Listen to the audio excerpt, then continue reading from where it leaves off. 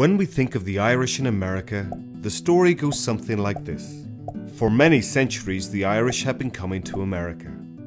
In the 6th century, St. Brendan, the navigator, set sail for the island of Paradise, and instead landed somewhere in Newfoundland.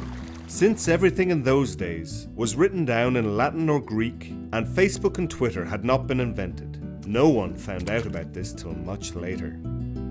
In the mid-19th century, as a result of the Great Hunger, hundreds and thousands of Irish Catholic peasants took the coffin ships to America. Wait a minute, we have to back up a bit. To just before the American Revolution, the Protestant Scots-Irish made America their home.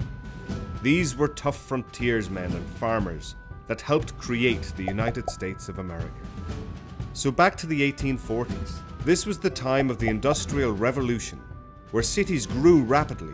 Wave after wave of Irish immigrants came to seek a better life, among them the Irish.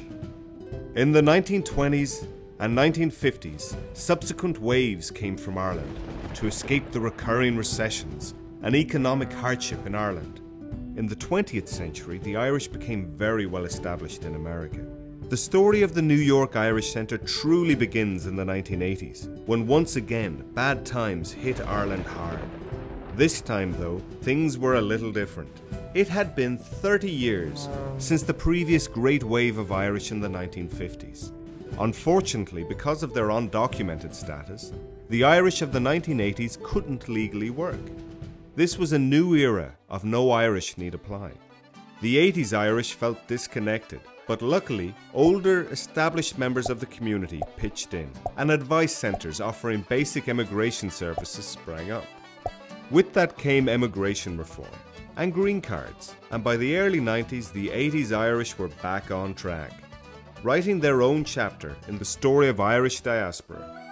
As the 1980s came to an end, and the wave of Irish immigrants showed no signs of slowing, the Catholic Church in Ireland began to hear the call of communities in New York and elsewhere for a spiritual shepherd, one that understood the changing Ireland of the time.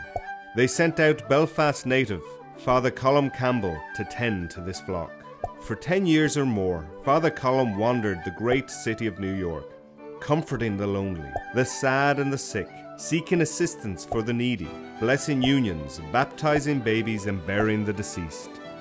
In his travels, he became a trusted confessor to princes and paupers and all between.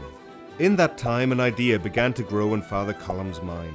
The Irish in New York needed a place to gather, a place to truly call their own, a true community centre.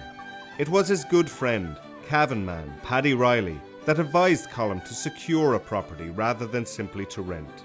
In stepped several business leaders from the community, all friends of Father Colum, and a building in a great location was purchased in 2003.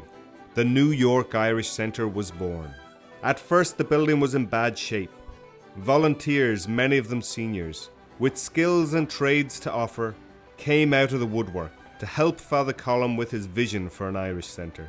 And with the generosity of the Irish building contractors, the building was turned into the welcoming space it is today. Its doors officially opened in 2005. So what is the New York Irish Centre all about? It's about being together, the mixing of generations, keeping the Irish culture alive and vibrant, helping people who want to help, keeping the community strong and making it stronger. At the New York Irish Centre, we feel the sky is the limit. We invite you to come and be with us, help shape our future, make us stronger. We haven't inherited our culture and identity from our ancestors. We've borrowed it from our children.